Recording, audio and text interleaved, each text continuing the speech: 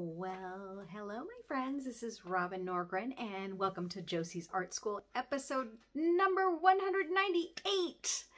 Oh, I'm so glad that you're here. So I wanted to switch it up a little bit today and create an art project that is inspired by one of my favorite books called Papa Get the Moon for Me.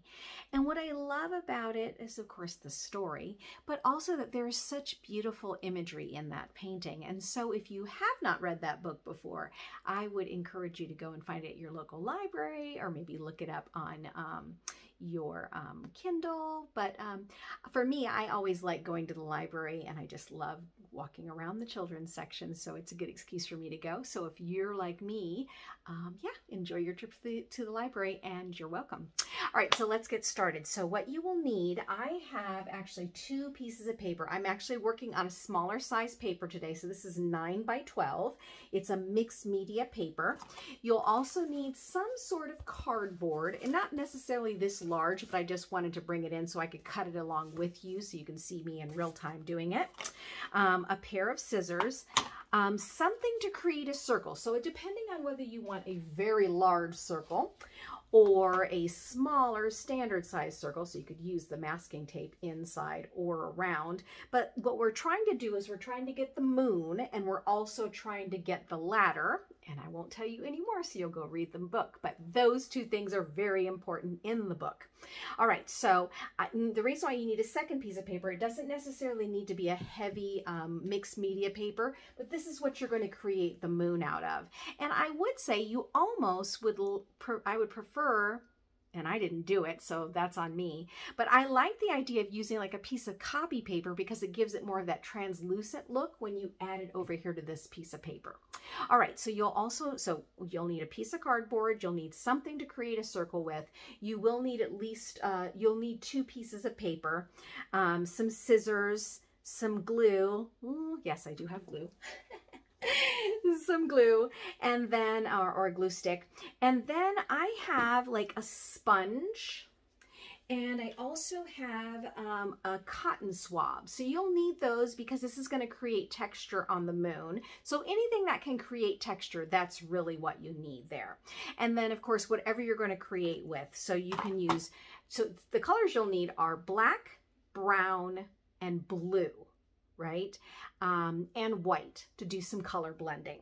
And so I am going to mostly be using acrylic paints and watercolor paint. But again, you can feel free to use crayons, markers, colored pencils. All of it will make a beautiful effect, okay? All right, so the first thing I'd like to do is I'd like to work on the moon so that it can dry, so we can add it, you know, before we finish up this project. This is about a 20-minute project, okay? All right, so first what I'm gonna do, and I should have mentioned you also need a pencil. So you're going to draw a circle that's going to represent your moon. So I want a bigger circle. I actually am going to give myself the choice. So I'm going to make a bigger circle and a smaller circle. And then once we get over here to this piece of paper, I might change my mind. Okay. Now, what I'd like to do in these circles is this is going to represent the moon. Okay. And so what we're going to do is you can keep it white, obviously, or what you can do is you can make a gray, kind of a gray. So you use your black and white, mix it a little bit. And then what you're going to do, and I like to wet my sponge a little bit before I get started. You could also use a sponge brush. So if you need to go and gather these materials, just pause me and go get these materials and come back, okay? And so what I'm gonna do is I'm gonna do a little bit of mixing of the black and the white together. So I'm actually just using a little tray, and I'm just blending back and forth between black and white. So I am not attempting to fill the whole space with color. What I'm trying to do is just get a bit of a blend and then just kind of stamp it. You see that already? What a gorgeous color that is creating. So that is going to be my moon. So as you can see, I'm not getting too heavy-handed with it. I want that kind of phases of the moon look on there. Now, another way you can do it, if you don't have a sponge handy, so I'll do the second way in the smaller circle, you can take your cotton swab and you can do the same thing. You can just toggle back and forth between the black and the white, and then just kind of stamp it. Oh man, I think I'm going to have a hard time figuring out which one I want to use. But you could go back and forth, so you could add the white first, and then come back and add a little bit of the black. Now, you could do the same thing with crayons, okay? And I'll show it to you. I have my Crayola crayons here. So what you could do is you could take your crayon and you could just add circles in like this.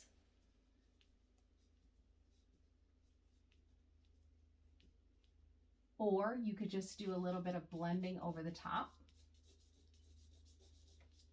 And either of them will look fine. So let me take this down so you can get a closer look.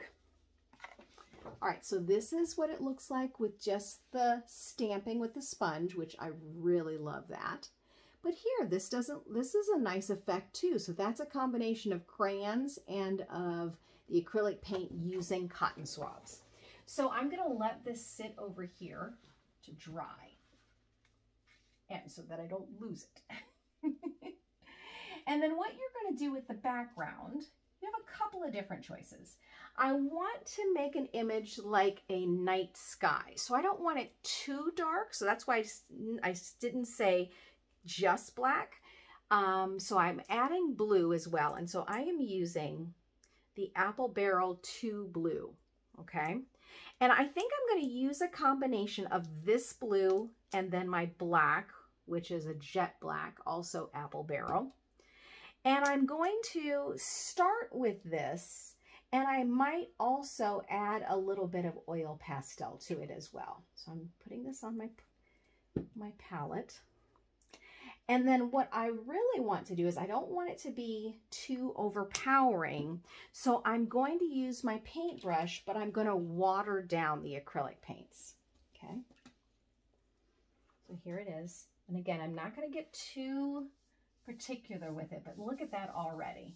So you're just taking it and you're just adding it to your paper. Now I will want to fill the paper with this color. So I think once I put that down, I'm going to then just kind of add in more. But again, I want it more of a watercolor look. So I want some of that white showing through. And then you can feel free to do this as well, as far as how, just experiment with what looks good for you, to your eye, right? So I'm trying to get that dark sky, but I want a little bit of kind of a blue coming through. I'm leaving a little bit of the white in there, but you may envision just a black sky. And if that's what you want to do, I'm trying to catch those, catch the water as it goes down, then feel free to just create a black sky, right? So now that I've got this on the page, I'm just going to kind of go in between. Another idea would be if you wanted to take your sponge, kind of like what you did with the moon, and then maybe instead of stamping it, maybe wipe it along there as well. So again, giving it more of a textured look and not just simply a black piece of paper.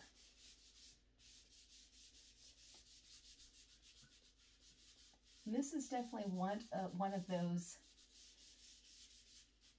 situations where as you're doing it, you might start to feel a little bit uncertain of your colors. I would just say keep going, because in the state that it is in right now, you will need to let it dry in order to really see and appreciate the final outcome.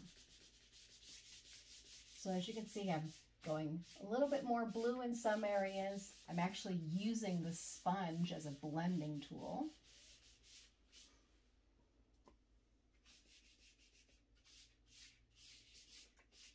And then you can pick up your paper and put it in front of your face rather than having it just sitting on your table, and see if you like where you're seeing the black showing up. Maybe you want to add some blue in there. If you feel like you got a little bit too heavy in some areas with the black, you can easily take your acrylic paint or even take a chalk or a oil pastel. So I'll do that, for example. And I will take my brush. You actually can even use your Q-tip as well. And you just want to brush some of the white in, right? Just very gently. Again, making sure not to go too heavy-handed one way or the other.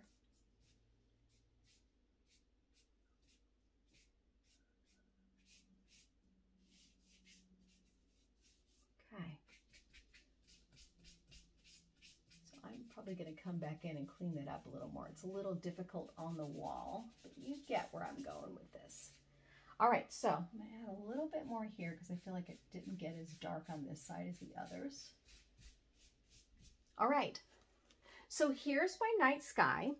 And so by this time, this should be dry enough to start to make your decisions. So if you did the same as I did, where you've made a smaller one and a larger one, now's the time to go ahead and cut those out.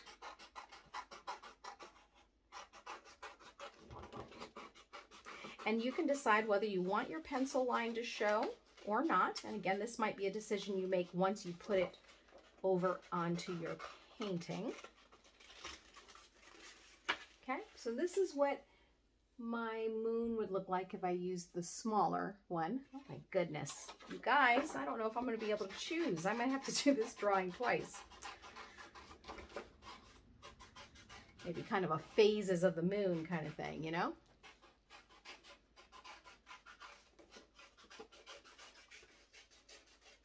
All right, so then here's my larger version. So let's talk about it for those of you who have not read this, this story before. So there's the larger moon. I really do like that too. You can actually maybe be a bit more stylized. All right, put them both on there. All right, so once you decide which one you want to put on there, the only thing you want to think about is the moon is actually going to have a ladder going up to the moon, right? As if they were going to get the moon, right? So once you decide which one of your moons that you're going to add, or maybe you do both of them and you've come up with another idea, so feel free. You probably will have some extra piece of paper, extra space on that piece of paper that you used to create another one. You can stop the video and come back. All right, so once you've made your decision on which moon you're going to use, you're then going to add the moon. Now, here's another thought.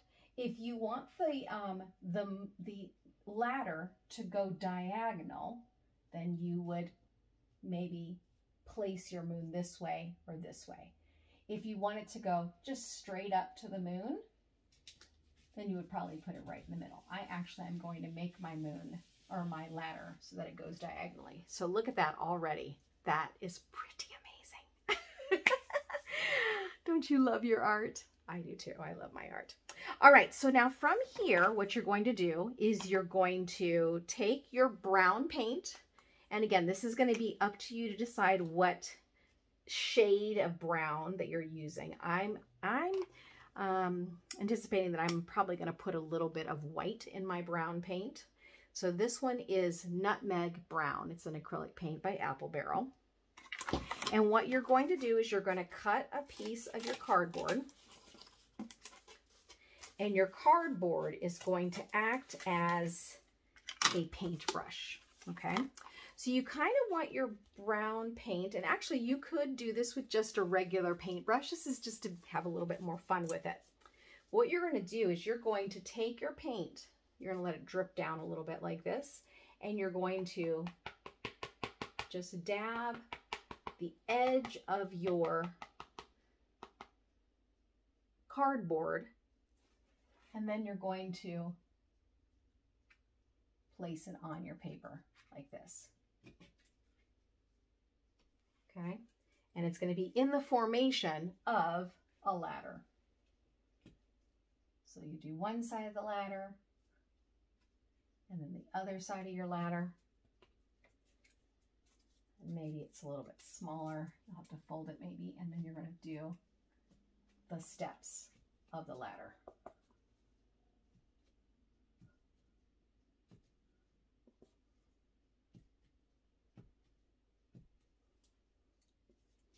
You might have to come in again.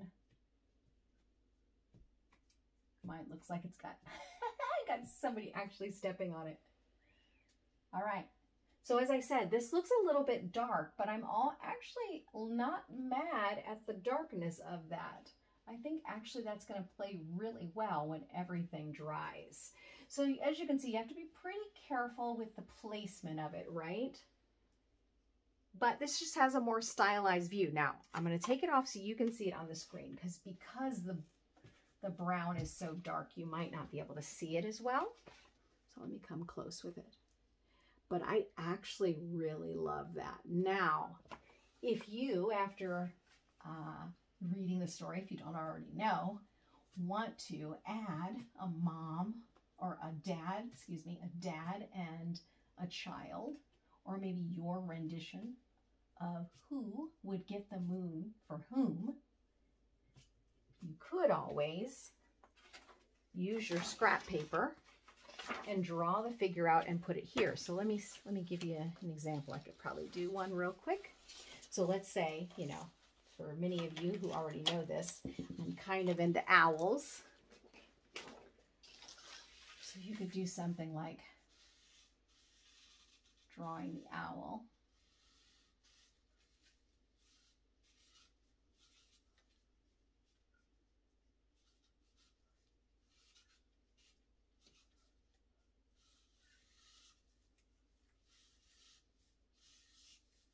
And then maybe draw a little kid owl.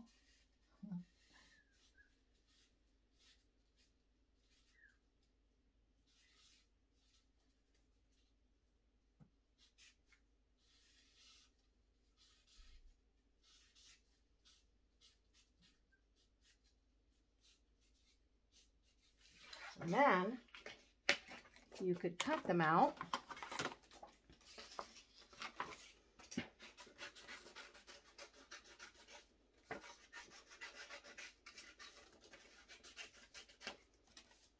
There's owl number one.